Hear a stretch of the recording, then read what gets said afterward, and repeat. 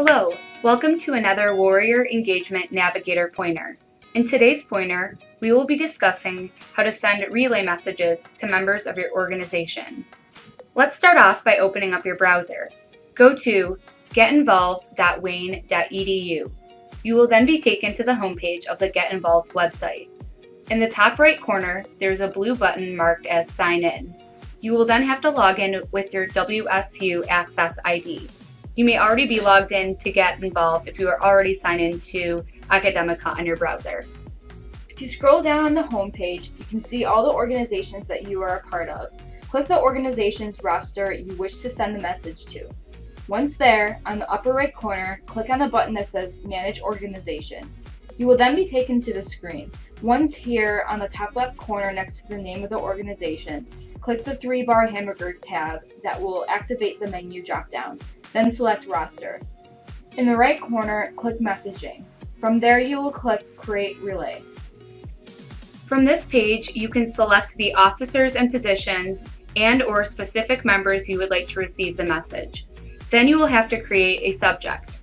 This should be the same subject as your email subject line. It'll then tell you the total number of recipients that will receive the email. Click Generate. You will be taken to the Message Relay Details page. Here it will give you the temporary relay email address, and it will tell you the exact time when this link will expire. Please note, you must send the message within this time. If not, your relay link will expire in 24 hours and you will have to repeat the previous steps. Copy the temporary email address and put that in the Recipient To section of a new message in your Wayne State email. For the subject line, make sure it matches the subject in the Get Involved Relay Message detail screen. Proceed to type your desired message and send. After you send the email, return to the Message Relay Details page.